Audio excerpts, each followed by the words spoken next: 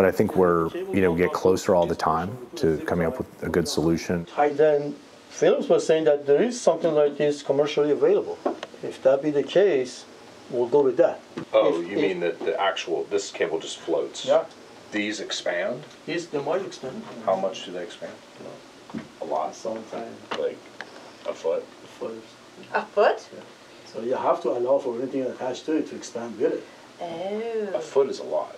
Obviously, the bridge is a suspension bridge, and with the different temperature between summer and winter, you're going to have some expansion in the cables. And we want to make sure that the light cables can actually compensate for that expansion.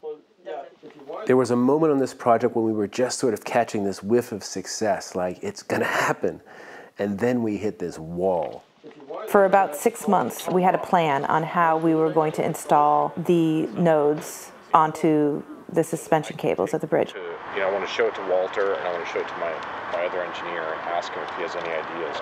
We had all agreed that the LEDs would attach to the bridge using zip ties. But suddenly everyone started to back away from that solution because there was this fear that they would pinch the cables. And I could just see this project just start to nosedive into the ground. And then Timothy Childs came through with a brilliant solution. Just right, we can get by with a single zip tie per foot. When I first heard that they want to put 25,000 lights on the bridge, I said, great, because I'm used to and kind of encourage audacious thinking, because I really think that's how big stuff happens. If you actually had a carabiner every other section. What we ended up doing is we made some dummy versions of the rails with the lights in them and put a 30-foot section of 2.5-inch pipe, which is the same diameter of the cable, inside our warehouse, and came up with a methodology of sliding them down. The technique is starting from the top down. Puts it on here, it just drops it down and slides straight down to the bottom, okay? You might want to do a hole here and a hole in the next rail and use a zip tie, but this isn't carrying the structural load.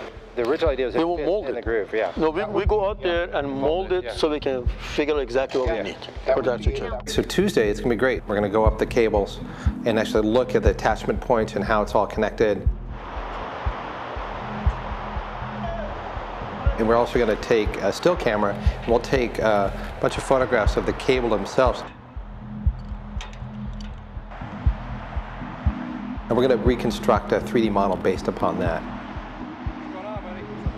We had a chance to see the cables that we'd actually be attaching the lights to.